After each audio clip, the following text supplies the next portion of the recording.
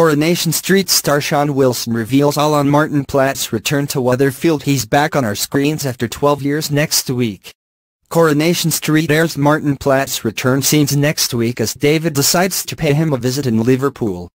David, Jack P. Shepherd, makes the spontaneous choice to seek out his dad after being raped by Josh Tucker, clearly in turmoil as he wonders whether to confide in Martin about his ordeal.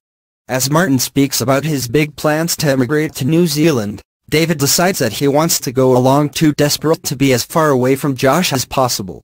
How will David's loved ones react to his sudden desire for a new life on the other side of the world? Digital Spy recently paid a visit to the Coronation set to hear Sean Wilson speak about returning to the show as Martin after 12 years away. Have you been asked back to Coronation Street before? No, this is the first time. I didn't really know what I felt about it before the scripts arrived. David is in one of the biggest predicaments of his life in this storyline. Not only has it happened, but then there's the aftermath and the psychological effects. The more time goes by and David doesn't tell anyone, the worse it gets.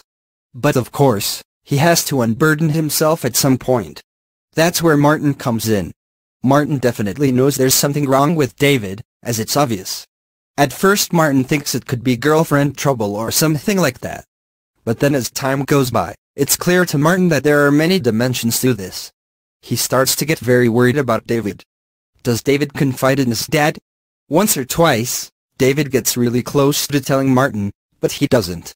Throughout this, Martin is packing to start a new life in New Zealand.